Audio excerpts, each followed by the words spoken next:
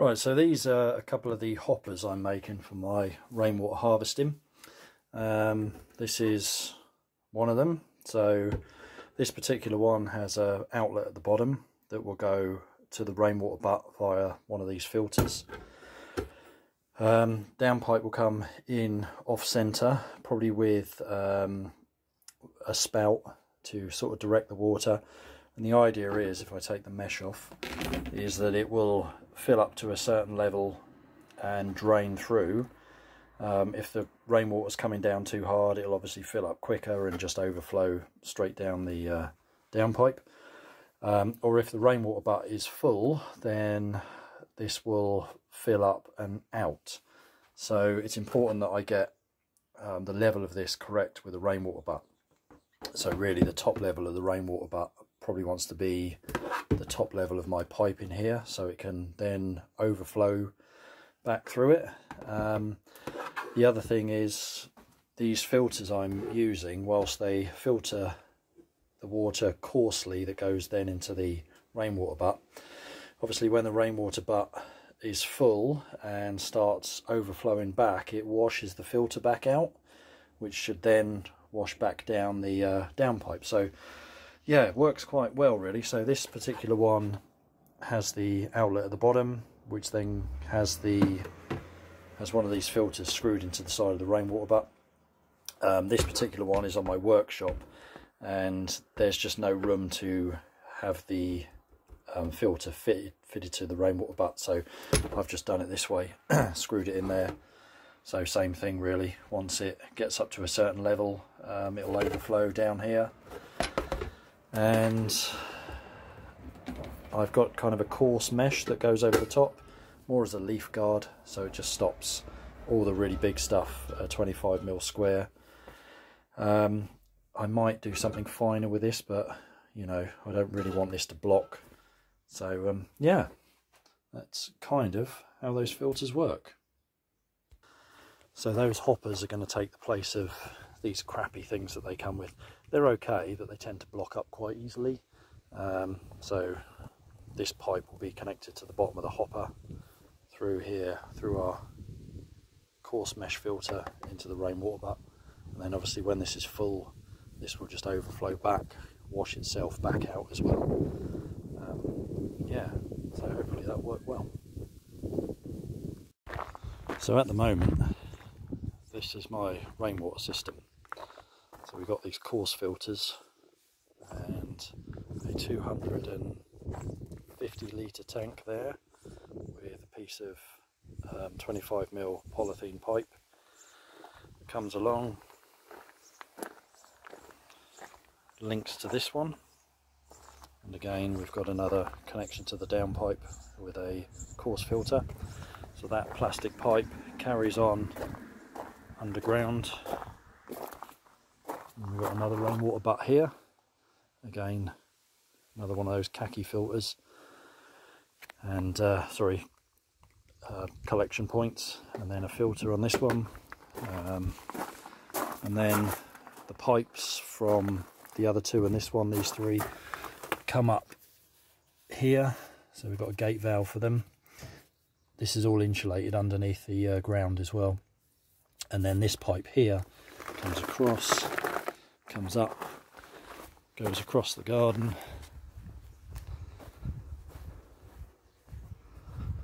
and picks up these two tanks. So at the moment I've got the gutter on the back of the workshop, comes down into another one of those collection thingies that tend to block through our coarse filter, then to the side of this tank. So this is going to be the hopper with the filter built into it. Yeah, so in total there's about 1,250 litres of storage, which is pretty damn good really.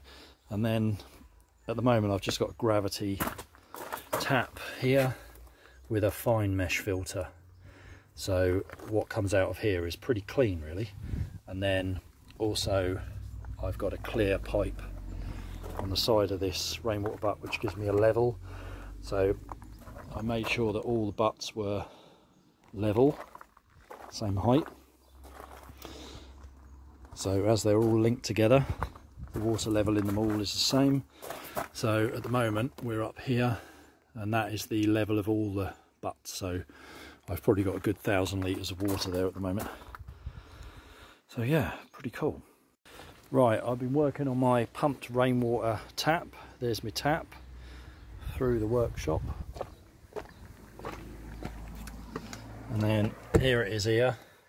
And then, so basically what happens is the water from the rainwater butts is going to come in here into a pump, which is going to obviously pump the water through a non-return valve. So the pressure that builds up in this system can't return back. So we have a non-return valve. We come in here through our pressure switch, which I'll probably set at 3.5 bar. So once the pressure gets up to 3.5 bar in this pipe work, the pump will shut off, but the non-return valve will stop the pressure running back out. And then coming up here, I've got a pressure vessel. So this will all get pumped up to 3.5 bar. You'll open your tap. You've obviously got pressurized water in here. Once the pressure drops probably to 2.5 bar, this will kick the pump back in again. So yeah, that's the idea.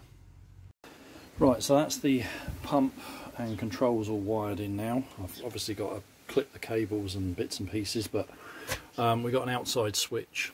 So I've got a 4-core cable, so there's an earth, a neutral, a live and a switch live going through that.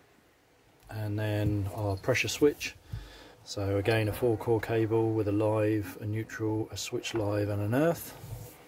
And then our 3-core flex to the pump, so live, neutral and earth. So basically the spur has a 3-amp fuse in here to protect the circuit. So we go live up to our switch. You flick the switch on outside, sends a live back to the live to our pump pressure switch. If the pressure is low enough and this clicks in, it sends a live back to run the pump. This needs a neutral, which it's got. There's an indicator light on the switch outside, so that's got a neutral as well. So that's our switch outside. You'll see the indicator light come on. And our pump's kicked in. There's no water in the system at the moment, so I don't want to run that for too long dry. So normally that would pump up to 3.5 bar. So there's showing no pressure there at the moment. And then I've set it, if it drops below 2.5 bar, the pump comes back in. Cool.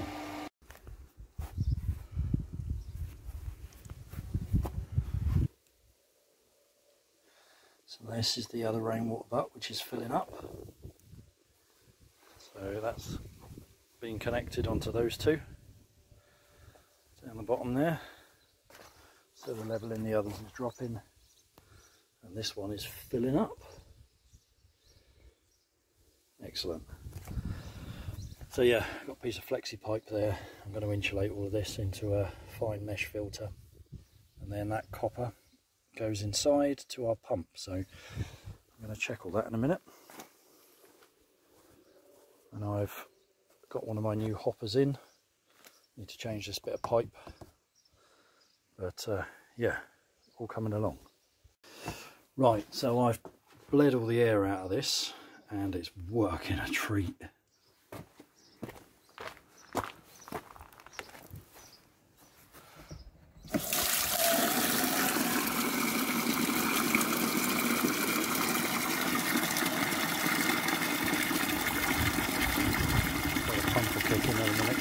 Vessel goes down. I might have to adjust that.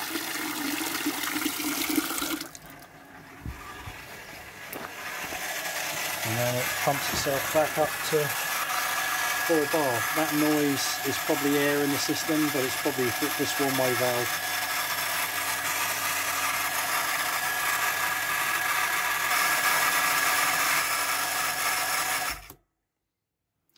So that should sit at 4 bar now, because there's no leaks until the tap's open.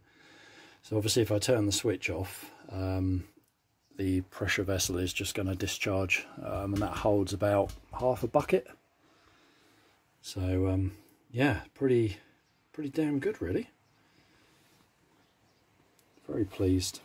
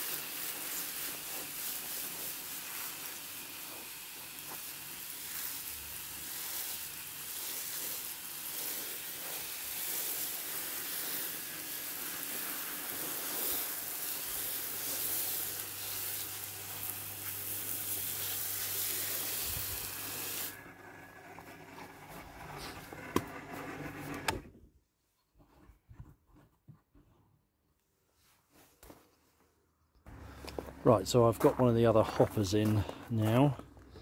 So this is probably the main downpipe. A lot of rain comes down that one because it picks up most of the roof on the single story extension. So like before, it can overflow if it gets up to that level. It comes down here through our filter and into the rainwater butt. Pretty cool. So that's coming down really fast, which is flowing faster than this can take. You can see how much is going through that. So now it's overflowing, which is what it should do. So yeah, these are working fantastically.